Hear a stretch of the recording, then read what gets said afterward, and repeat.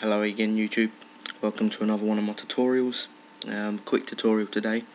As you can tell by the desktop background, it's going to be turning an image into a drawing.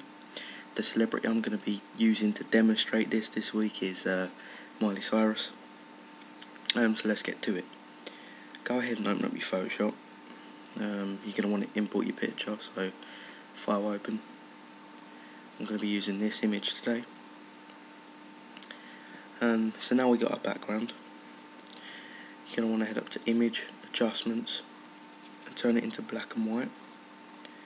That should make it black and white for you, just hit OK. And then you'll have that done. So now drag your background down and make a new copy. So we got our new background. I'm just going to call it Sketch. So now we've done that, click this little drop down arrow, head up to colour dodge, so you get this effect. Now you're going to want to hit Control and I to invert it. That's the shortcut, or you can just head to Image, Adjustments and invert.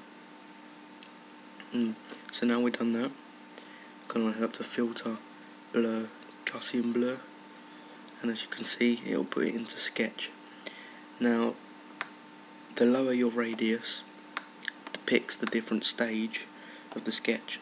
So a radius of 1 will leave you with just the lines of a sketch, and then as you go further up it begins to shade until the very end when it turns to the black and white image.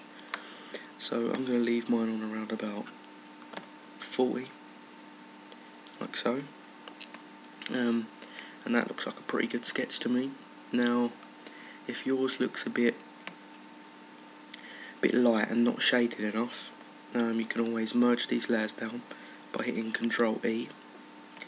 Head up to Image, Adjustments, Curves,